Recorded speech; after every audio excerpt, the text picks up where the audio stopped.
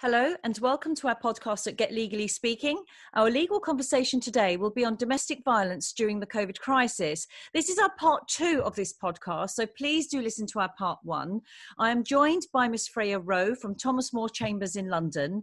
Freya is an outstanding senior family law barrister who is passionate about her efforts with earned credit from the High Court and County Courts. She has extensive experience in domestic violence cases and she has conducted many seminars setting out useful crossovers between family and crime. Thank you so much for joining me, Freya. Thank you very much for having me, Hatti. I'm really pleased that we're recording this part 2 podcast, Freya, as I was mentioning to you before we pressed record, because this issue at the moment is very, very, very apparent to a lot of people and of different ages, different backgrounds, doesn't matter whether you're male or female. You could be a child in a household experiencing this. And some of the points that I wanted to just quickly make to our listeners before we go on to discuss our questions is, the BBC reported in April last year that the domestic abuse calls were up 25% since the lockdown was implemented on the 23rd of March. The government has provided another £3.1 million for services to support children who witnessed domestic abuse in their homes during the crisis. That's come up very recently. And this is not just a woman's problem, but indeed one that society must understand and confront. And the latest statistics on this, where I read that on average the police receives 100 calls per hour on domestic abuse. These are all really, really key and important factors to why we want to do these sorts of podcasts. So let's talk about the various behaviours that can fall into being classified as domestic abuse, Freya, because we've said this before, haven't we, where people just assume that it's because you've been hit or pushed around really violently. But let's talk about these various behaviours, please. Well, that's right, Hatti. That there are quite a lot of misunderstandings about domestic abuse, and that's become very apparent during all of the parliamentary debates which are going on at the moment due to the domestic abuse bill going through Parliament, where a lot of MPs have started to speak up about the abuse that they've suffered. And it has become a very important issue because the domestic abuse in this country is so bad that people really do need to start to take notice of it and to understand it and not to dismiss it as yet just another mother being killed by the husband because she just couldn't be bothered to leave or something of that nature. There are different types of domestic abuse. The Met Police website is a very, very good one, and it sets it out for people if they have any misunderstandings about what domestic abuse is. metpolice.co.uk. Essentially, there are 6 main types of domestic abuse. The first one is controlling behaviour, and that can include things like isolating the victim from sources of support, family, I think friends. That goes on, if I may say so, Fred, that goes on a lot more than we think. Where someone's saying, you're not going out, you're not seeing that friend, you're not going to be doing that. Yes, and it's very different to someone who genuinely just wants to please their partner and stays in the odd night to keep their partner company. This is very controlling behaviour and it's not the woman or the victim just being stupid. It's quite complicated. They are very gradually stopped really from being able to do anything that they really want to do. They often don't have any sort of independence. Their behaviour, everyday behaviour, becomes completely regulated. It's not just about that they're told what not to wear or what to do or who to see, which is bad enough, but often people are actually stopped from their having an ability to work or to study and things of that way. And the controlling behaviour takes many different forms. It can be very manipulative behaviour. It can be sort of blackmail, emotional blackmail type of behaviour. It could be threats.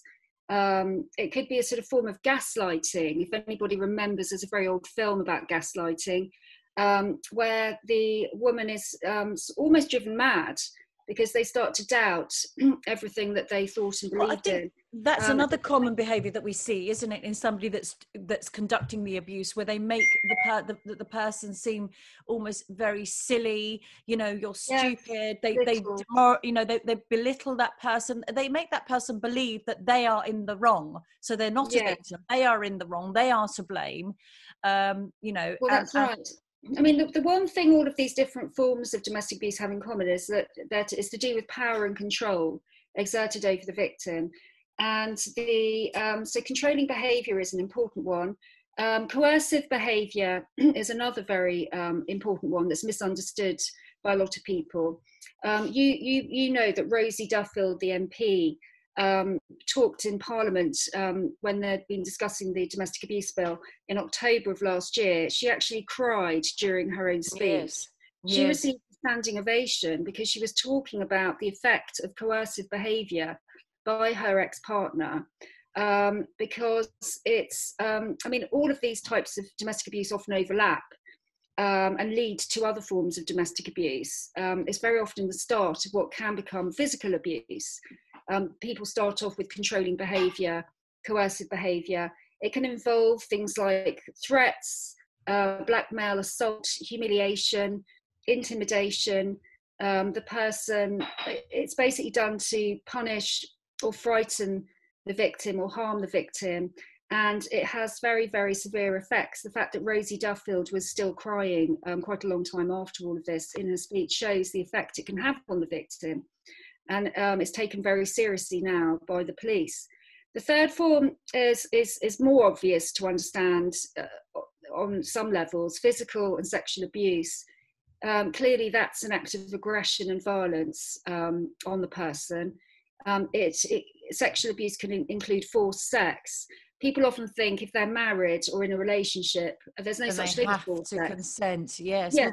Well, that is actually a really key point, and I just want to make that absolutely clear to our listeners. Even if you're in a consented relationship, in a marriage, if you don't wish to consent to that sexual activity at that time and it's forced upon you, then that is a form of sexual abuse. It is it's not permitted in the eyes of the law for somebody to sexually be with you if you are not permitting for that person to do so, even if you are married. I think that's really important, because we have as a society, I think, this idea that certainly in some cultures as well, certainly, you know, in some areas of my own culture, where if you're married, then the woman is expected to do, or, you know, what needs to be done in the bedroom, regardless. And if she says no and it still goes ahead, she's got no basis to stand up and say that shouldn't have happened, and actually it's a form of abuse. I think that's a really key point. Yes. And of course, it's acting as if the person's feelings don't matter at all. You know, it's very dismissive and belittling of the victim. And then you hear the things where the perpetrator can turn around and say, no one's going to believe you, because it's only yourself and that person there. Well, who's going to believe you? You're known to be a liar. You're known to be weak. You're, you know, not a strong male if it's happening to a male, or you're, you know, one of the silly females in the society that we live in, or family that we live in. So there's that torment that could come with it as well. Well, that's right. And it's very often part of other abuse, because it's all part of the sort of making the victim feel as if their feelings don't matter, that they don't matter, and they don't have a say in this relationship. They just don't have any power at all in the relationship. And it's part of the sort of psychological impact on victims, where they start feeling they deserve this type of treatment, and they normalise it. They think it's actually normal. And they start making excuses for the perpetrator sometimes as well, Freya. They start saying, and, you know, of course, he was right, she was right. Yeah, well, that's right. And people often make excuses to themselves. If they love somebody, they often make excuses to themselves about their bad behaviour, because they don't want this to be the end of the relationship. They don't want to think the person's capable of these awful things. And so it is often part of other abuse. Fourthly, there's emotional or psychological abuse. That very often includes things like verbal abuse, name calling, people often repeatedly being called fat and hopeless and other worse names. blaming the person for everything that ever goes wrong, shaming the person into sort of thinking they're completely hopeless and unimportant, isolating the person from their friends and family. I mean, that's quite complicated. It's not just a question of suddenly somebody is stopped from seeing their friends and family. Very often the perpetrator talks to the friends and family and is part of that isolation. They often make up lies about the person. They may even tell family truths about the person, but things that really they shouldn't be told about the person. So ends up isolating the person away from the family. They may encourage the victim to drink or to take drugs, and then talk about them behind their back to the family, and dismiss them as somebody who's an alcoholic or drug addict. And the family may believe the perpetrator, and actually it becomes quite complicated as to why people become isolated from friends and family. Sometimes friends and family just get fed up with seeing this awful abuse and the person not seeming to be able to do anything about it, and they sort of give up on the friends and family. So I've told you, why haven't you left him, or why haven't you left her? It's been going on for years. You know, if you're going to put up with it, then shut up, sort of thing. So they just sort of close down on them. And it's very important in those situations, try as a member of a family or friend to try and keep some sort of communication alive, whatever it is, even if it's just the odd email or Facebook or phone call or something. So there is some communication.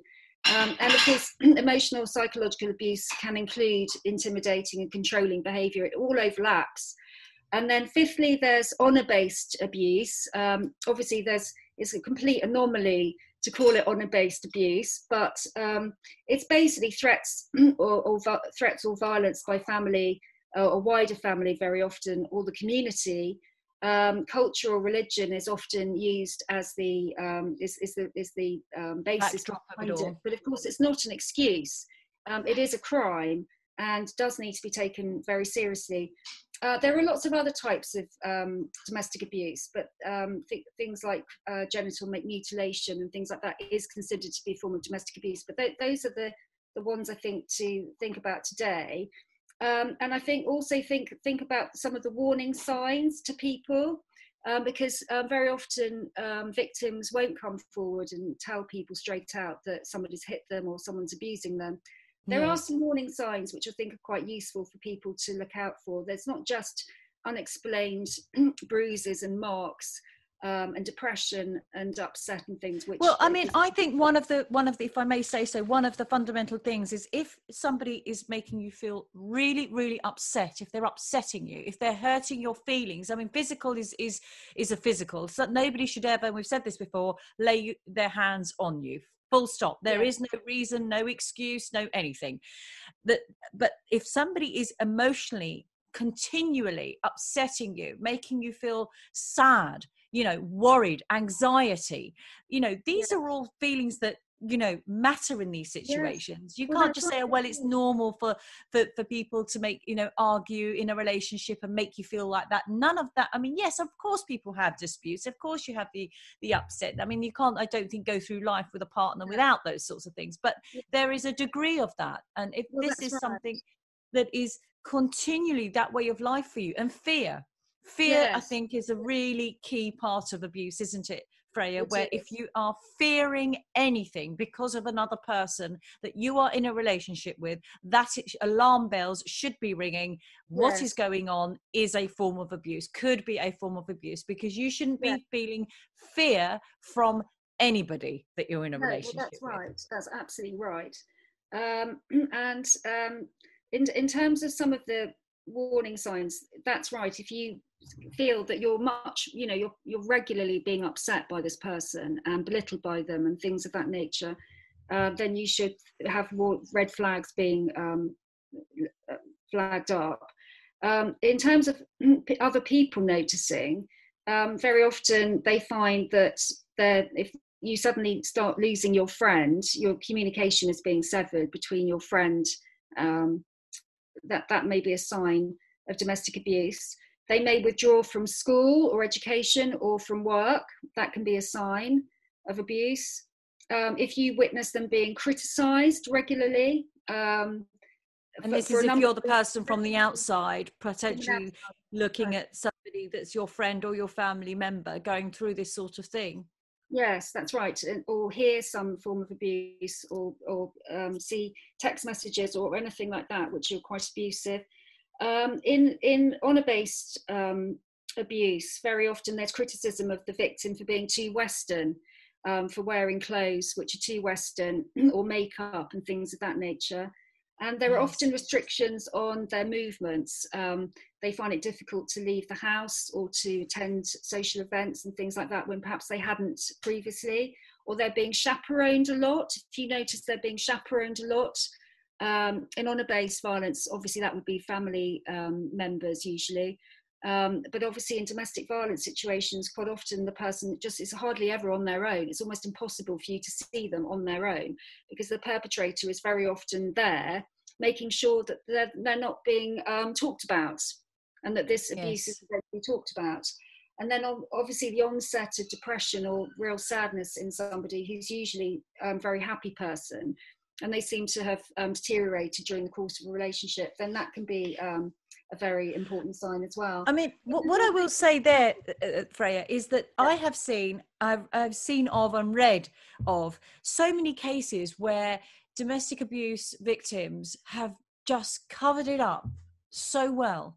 And you would never imagine, you know, where you read that story, or you hear that story, or you know of that person, you think they were being abused, really? Because they've become a master at just playing not playing the victim, if you like, and covering it up. And that, does happen, doesn't it? I mean, it happens a lot, and particularly, people are very ashamed, and domestic abuse happens to people who are very, very well educated, very intelligent, very successful. I mean, we will all know somebody who is suffering or has suffered domestic abuse, sadly. It's about a third of women, at least. That's a big number. It's a very big number. Something like 30% at least of they're the people who report it. So, of course, we will all know people who have suffered it or are suffering it. And they're very ashamed about admitting to any form of abuse. Because it also, if you are a successful person, if you are a successful person in your career, in your job, or you are very well educated, and you think, God, that's really embarrassing. It's like you say, it makes you feel, like you're putting yourself down for even acknowledging that something like that's going on in your life. And it can be very difficult to tell people and to talk about, these things. But, if you are suffering domestic abuse, what contact options are available? And let's try and talk about what immediate contact options are available if you're trying to, get hold of someone quickly, like the domestic abuse helpline, the Next Door app and things like that. And let's also talk about if you just want to discreetly, in your own time, go somewhere and actually report it, without it being, obvious to anyone. And as I said, in an anonymous way, perhaps. Let's try and talk about that, Freya, please. Well, there are lots of different ways. I mean, obviously, if you're in immediate fear, you should call the police. 999, straightforward, in the usual way. As you know, there is a domestic abuse 24-hour helpline, 08 200 0247. I just want to repeat that, Freya. So it's 0808 200 0247. And there's also, if you... sorry. I was just going to say... You can press the Attorney General reminded everybody about this, didn't she? In her she did. Suella Braverman MP. She was reassuring everyone, that you're not going to be breaching COVID guidelines or anything at all if you choose to get out of a domestic relationship that's abusive. And she said, call 999, and if you press 55, you don't have to speak, because it may well be a situation where you can't actually say anything. If you press 999 and then 55, the police will take note and assume it's a domestic abuse incident. And like you say, there are quite a few apps now. The Next Door app that people often look on for sort of local services and things at the moment has a link to the Met Police app. And the Met Police have a very quick exit button that you can press. The Met Police app link is a really useful one, because it has links to quite a lot of information. You can find your local police centre.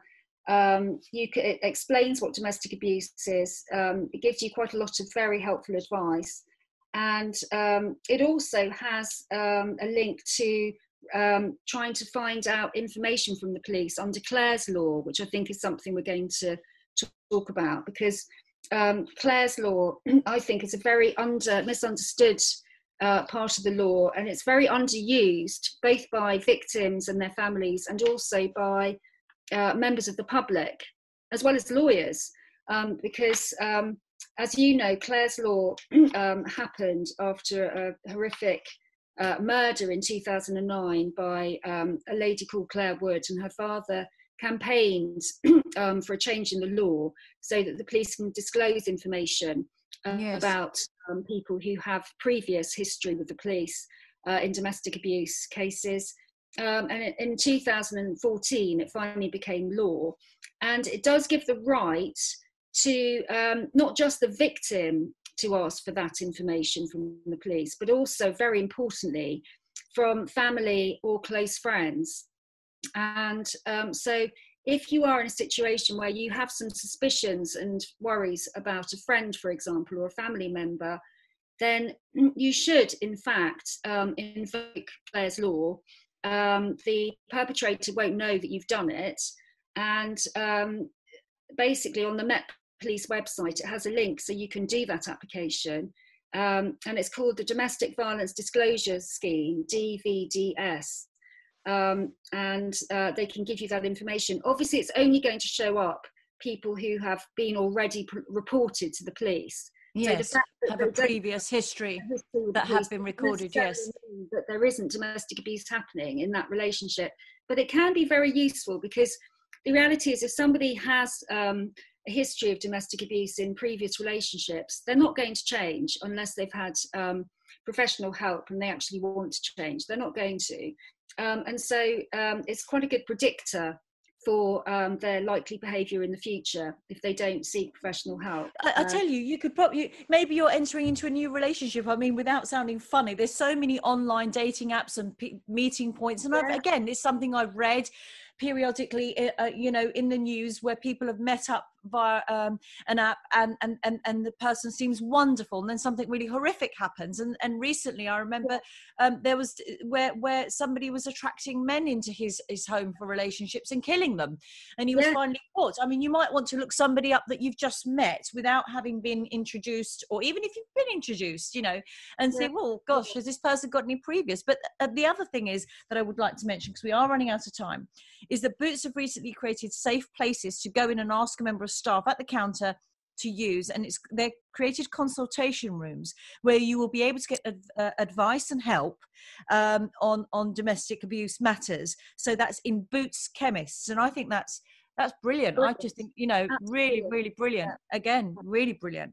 Okay, Freya, we've got time to just very briefly, and I don't want to discuss anything briefly when it comes to this topic, but I'm going to hand it over to you. Let's discuss some myths in domestic abuse.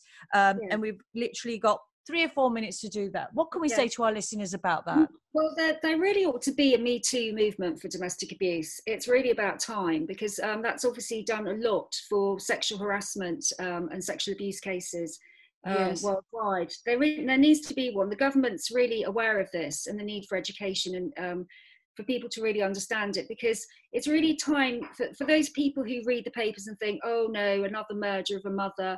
Why didn't she just leave the relationship? It's very important for people to be properly educated about this subject. There are very good reasons why people don't leave. It's not that they're stupid. When they start the relationship, the person isn't an obvious domestic abuse perpetrator. They tend to be, in fact, very often extremely charming, quite often very well respected from the outside world. And I just want to say on that point, Freya, that actually sometimes when somebody goes and tells a friend or a family member that they are being abused, sometimes they say, the person you're in a relationship? No, I'd never imagine that. I mean, I think, you know, in the past, we perhaps, you know, and that's very key.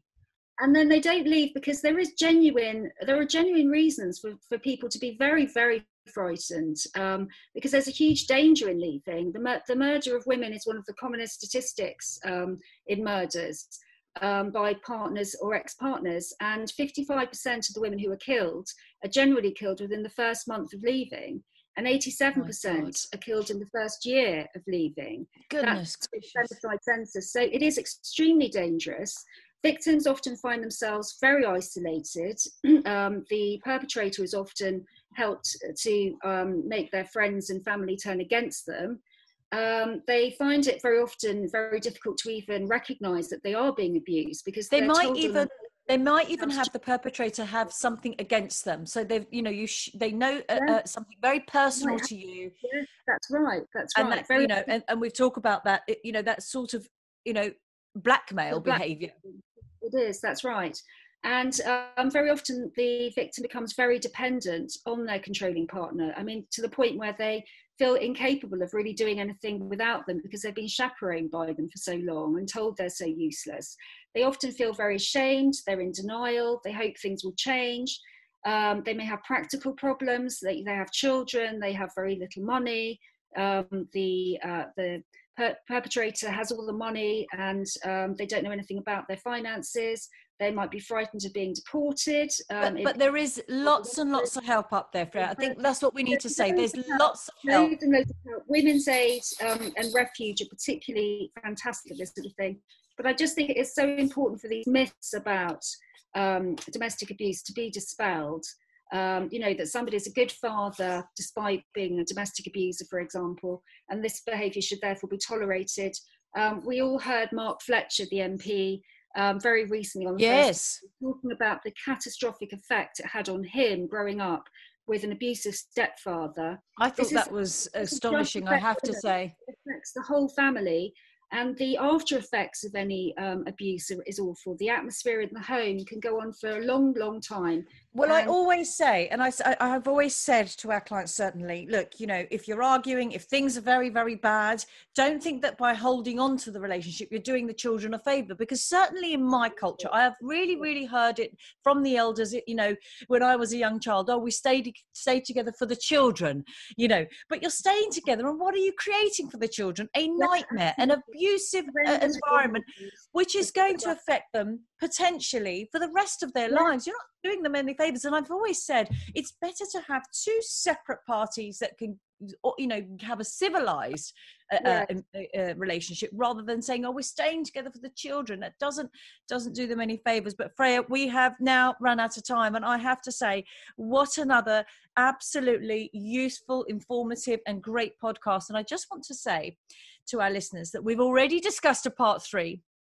And me and Freya have already discussed that in our part 3 of domestic violence during the crisis, we want to discuss the law changes that are being talked about in Parliament in COVID for domestic abuse. And there's some very interesting points that Freya was keeping me informed about in relation to tagging potentially coming into the consequences of domestic abuse, also lie detector tests.